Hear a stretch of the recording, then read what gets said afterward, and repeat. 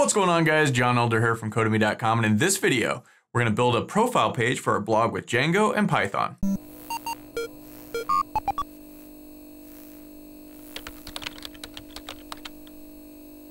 Alright guys, like I said, in this video, we're going to build a profile page. But before we get started, if you like this video and want to see more like it, be sure to smash the like button below, subscribe to the channel, give me a thumbs up for the YouTube algorithm, and check out Codemy.com where I have dozens of courses with hundreds of videos that teach you to code. Use coupon code YouTube1 to get $30 off membership. That's all my courses, videos, and books for a one-time fee at just $49, which is insanely cheap. Okay, so moving right along with our blog here in Django. In this video, we're going to add a profile page. So we can register, we can log in, we can log out, but we can't update our profile. So if my name changes, if my email address changes, if I want to change my password, can't do that yet. So we need to build this out. So let's head over to our code and let's head over to our members directory. And this is where all of our authentication stuff sort of happens at the moment. So let's look in templates and registration, and let's right click and create a new file. And let's save this as edit_profile.html. And now we can grab our registration page here, and I'm just gonna copy all of this stuff and kind of paste it in. And instead of register, let's say edit profile for the title.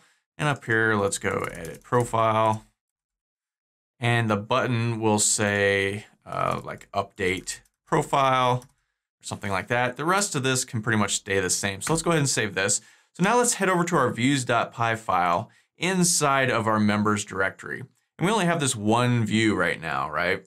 And it's using our user creation form. And this is what we use to sign up, basically. Now we're going to import another thing up here. So we want to use user change form. So we can create a user. Now we want to change a user or edit a user. But what we're going to use is user change form. And I'm just going to copy this whole class here and paste it in. And instead of user register view, let's call this user edit view. And instead of sign up form, we want to use user change form, which we just imported right there. Okay, so where do we want to send this? We want to send this to registration/edit_profile, which we just created right here, right? And instead of sending this to login, let's send it to home after we click the button. Now, this will sort of work, and we'll look at that in just a second. But first, let's look at our urls.py file inside of our members directory, right? So I'm going to go ahead and just copy this guy, and let's paste this in. And instead of register, let's call this edit_profile. And it's not a user register view, it's user edit view. And we also need to import that, so let's add that there. And what do we want to name this guy? Let's name this edit_profile. Okay, so go ahead and save this. So let's add this edit profile link to our navbar. So I'm going to copy this, and let's head back over to the blog directory and our templates, and then our base.html. And this is where our navbar is, if you remember. So we could just scroll down here and look for the section where the user is authenticated. So we only want this link to show up if the user's logged in. If they're logged in, then they can edit their profile. If they're not logged in, they can't edit a profile. So inside this section, if user is authenticated, we could just look through here. We have logout is the last thing. So maybe right there, we could put this one. And I'm just going to copy this link here, paste it in. And instead of sending this to the URL logout, we're going to send it to edit profile. And the link should say edit profile.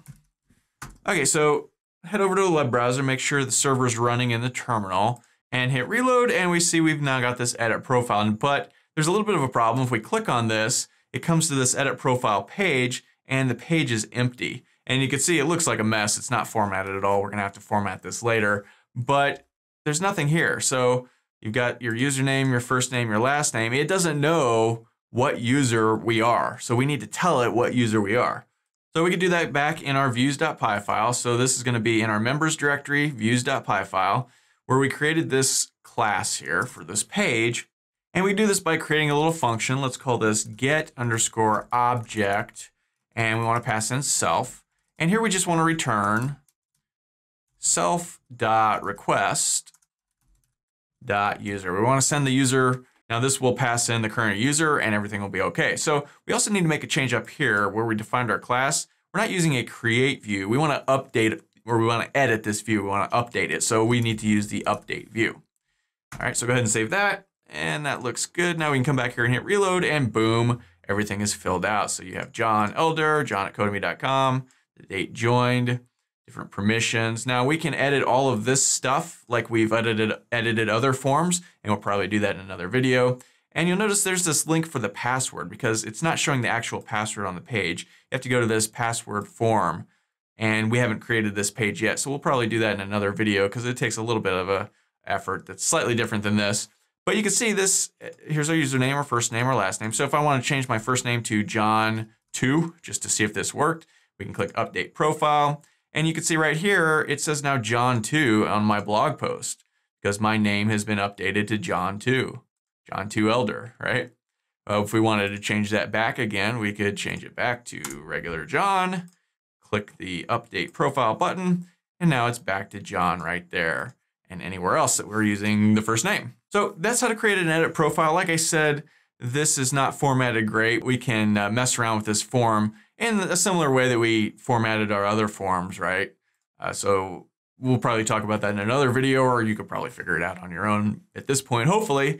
Yeah, pretty easy. So that's all for this video. If you'd like to, be sure to smash the like button below, subscribe to the channel, give me a thumbs up for the YouTube algorithm, which really helps the channel out and I really appreciate it. And check out Codemy.com where you can use coupon code YouTube1 to get $30 off memberships. They pay just $49 to access all my courses, over 45 courses, hundreds of videos, and the PDFs of all my best-selling coding books. Join over 100,000 students learning to code just like you.